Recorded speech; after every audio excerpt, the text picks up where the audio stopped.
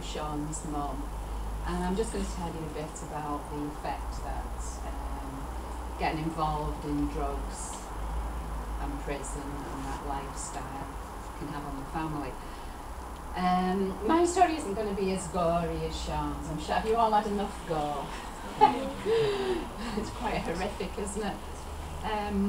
I've heard it so many times and I've read about it. I know it's as though it's somebody else. You know, although I lived through it, it's still. I know Zivy read the book. Shaun's daughter read the book recently, and I asked her how she felt, and she said it was though it was reading about somebody else. You know, I think it's a defence mechanism to protect yourself, really. I'd also like to say that Shaun committed a crime. You know, he deserved to be punished. If you take drugs and you get involved in that kind of lifestyle, somewhere down the line it's going to all go pear-shaped, isn't it? It's all going to go wrong.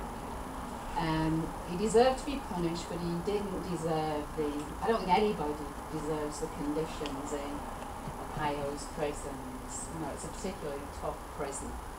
And he's, Joe Arpaio, Sheriff Joe, he's very proud of the fact that it costs more to feed the dogs than it does the prisoners. He has a shelter for dogs, which is very nice, you know, to do something kind for animals, but he spends more on feeding them than he does the prisoners.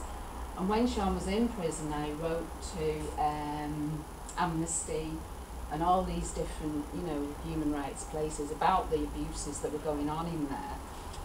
But because he's an elected sheriff, there's nothing anybody can do, because the people keep electing him, because they think he's tough on crime, so people think it's good to be tough on crime. But if you look at the statistics in Arizona, the crime rate is higher than the national average, and the recidivism rate is higher, so it doesn't work. So treating people like animals doesn't make them better people. I don't know what you think about. Do you think prisons here are too soft? Anybody? Don't know. You don't know? No. But you read, like Shaun said, you read in the papers, don't you, that they're playing video games and, you know. That's good though, in a way, because, I don't know, I feel sorry for all the people that obviously do the crimes, because some of them could be like mistakes. And Yeah. it is humans that make mistakes, so Definitely. and half of them go for like no reason, even though they're not in connection and stuff. So you feel sorry for them, and I think it's wrong that in jails a lot of bad stuff happens, like the scam stuff and fighting and Rape. it's all wrong. Yeah, Because at the end of it, we're all humans, and yeah. we shouldn't be fighting like animals. I mean, even animals are better. Even they have more things for each other, like compared to us, because the amount. I Yeah, just think I'm definitely. completely against violence. Well, I think having your freedom taken away from you That's really wrong as well. is enough, isn't it, Yeah. really? And providing video games and televisions and things is a way of keeping prisoners occupied, isn't it? So they don't fight amongst each other. Yeah, exactly. So they're less likely, really, to be involved in violence. But it's a, you know, some people, when they read about Sheriff Joe in the paper, they say, oh, well, why aren't the prisons over here should be like that? You know, it depends on your attitude, really, because some people think it's just about revenge and making the person suffer, but it should be about rehabilitation, shouldn't it? You know, because these people have to come back into the community, don't they? And they have to, they could be your neighbour, couldn't they? You know, they have to come back into the community, so they need to be rehabilitated, and so that they can take up a position in society and do something useful. Rather than come out hating society and feeling, you know, more isolated and alienated from society. I'm going a bit off the track now, I'm sorry. But yeah, so Shaun deserved to be punished, but like I say, this prison is just something else. You know, I mean, can you imagine a mum, you know, your child, getting letters from your child telling you about what, you know, these awful things. It was just horrendous, you know, we couldn't believe it. And when we went to visit him in Arpaio's prison, he was like emaciated. No, he looked like he'd been in a concentration camp, you know, because they didn't have enough, wasn't giving them enough food. So it was really horrific, but I supported Shaun because Shaun was my son, and you know, people have said to me, well, you know, he did all these awful things, he didn't think about you, he was selfish, so why did you support him? You know, I wouldn't have done that. But I knew that basically Shaun was a good person, and that, you know, things had gone wrong over there, and he'd made a mistake, like you say, we're all human, aren't we? It's a big mistake, and I think it just escalated out of control, and the more drugs he took, the more he got delusions of grandeur, and he thought he was invincible and no one could touch him, and he forgot about us, basically, you know. But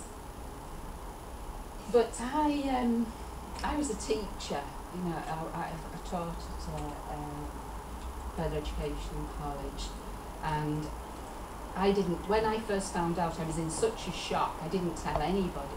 I didn't tell my sister, and I have a daughter who has a sister and my husband, and I made them promise not to tell anybody, because I was in such a state of shock. I couldn't believe my son, who'd gone to university, got an honours degree, had, you know, done so well, gone to America, became a top stockbroker. I couldn't believe he got involved in drugs. You know, he had everything. Why, you know, he had everything, and then drugs destroyed him. And so it was awful thinking that this child you brought up had ended up in this awful prison.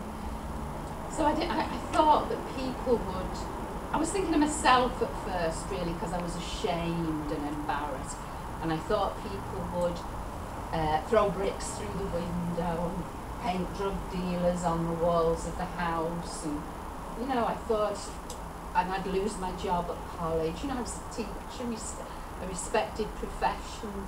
You know, teachers don't have drug dealer sons. It was, you know, it was something awful.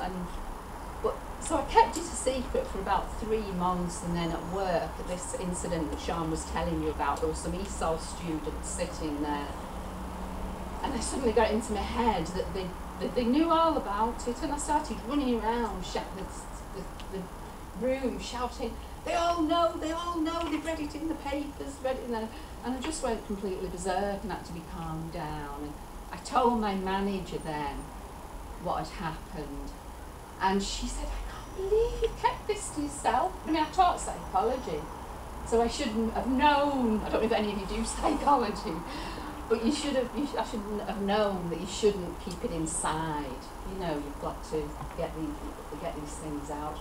She said, I can't believe you've kept all this to yourself. And anyway, she was really, really supportive. She took me off to the HR, and they said, if you need time off, you can. She took me to the principal of the college, who was wonderful and understanding.